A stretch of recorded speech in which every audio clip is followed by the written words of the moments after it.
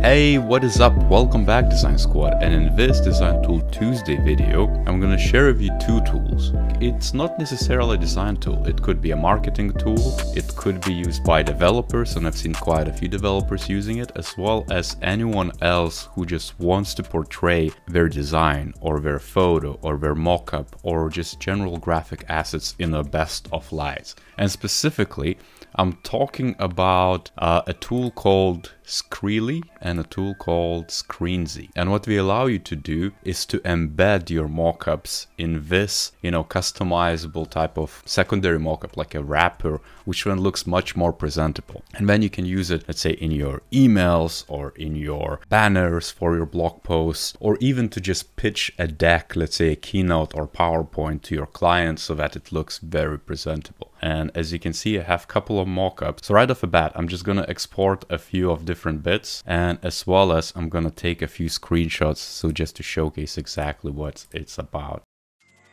So I exported a few, let's jump right into it. And as you can see, the first one is going to be ScreenZ. They're very similar, but it's up to you exactly to find out which one you like most. And so if I'm going to browse for a file, let me just select a random one. Just, let's test it out. So I'm going to select a random screenshot I did, which has around it some background, like this one, for example. I can update then the outlook of it. So maybe it's a plain window. Perhaps it's a dark mode. I can then toggle as well a shadow if I want to. Let's say here, I don't think I need a shadow, but I might want to keep it. And then I can also update, the background to it. So I could just select something which is the predefined basic colors, maybe a bit lighter like so. So it matches a little bit our mockup. And then I can also resize the canvas to, if I download, let's say, I guess it's then gonna give me a PNG file with that specific mockup, which I then can use as I need to, let's say, embedding somewhere just to represent. So that's pretty nifty, right? That's one of them. Let me just showcase another one. So let's say if I would embed something like a dark mode object like so. So for example, maybe I would want to then keep the toolbar also in a dark mode. I can also wash out the colors so it's a bit more, neutral. So maybe that's what you're after. And then of course, I could just go ahead and just play with the background again to match exactly what I'm after. And I'm just gonna go probably for a white, so just to add more contrast, or maybe this type of very light gray, and just download a mockup again. Now the next tool for the same exact purpose is ScreenZ, and I like it a little bit more because it has a few more options to actually specify what you're after. Customization based app, and let's say I can just embed random image immediately, and that's just gonna add a photo to it. Then I can just immediately download, let's say, as PNG, and if I preview it, you're gonna see exactly the same canvas as in the tool itself. So I can just export that and embed it. As you can see from the export, you can also just delete that text or add something else. So for example, I could add hello world or something like that. There's so many different options. For example, you can add browser border, you can, embed the photo itself. So it's a bit more than just a browser, a little bit more than, let's say, the other tool. You can update, of course, the font itself to match your branding, let's say, and it's basic fonts from Google Fonts. And then you can also go ahead and just play with these subtle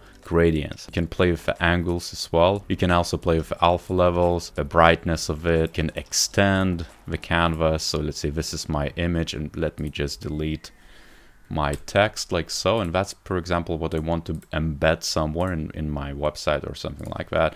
And I would just download our JPEG, and boom, I have this canvas with pretty nicely looking, embedded picture. Additionally, you can also save the preset. So for example, this is my preset number 1. And if I go to second one, I can then, assign different bits. And as you can see, they are random at the moment. And let me just go back to this one and just update the picture itself. And a good example is, for example, this mockup. As you can see, I have a background, which is solid. I have a big mockup. And then I can literally, if I'm happy with this, maybe I would want to play with the shades of what's like this looks pretty good. I would just download the JPEG. The outcome is pretty damn snazzy if you ask me. Then I can just embed this into my deck, or, send it to someone, or even embed to, let's say, a portfolio so that it's illustrated well and it's presentable. It looks pretty good. And lastly, just to try a more lighter example, as you can see, this could be also it. Maybe that's what you want to present, a component or something along those lines.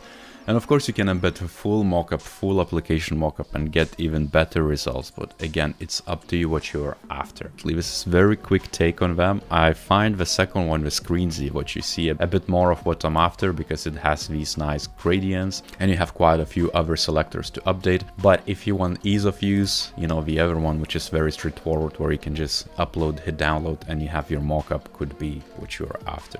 And so give those tools a go. I'm gonna leave the links down in the description. Let me know how you find it. As per usual, if you like this video, give a like, subscribe, share with your teammates who are into design. And on that note, I'll see you next time.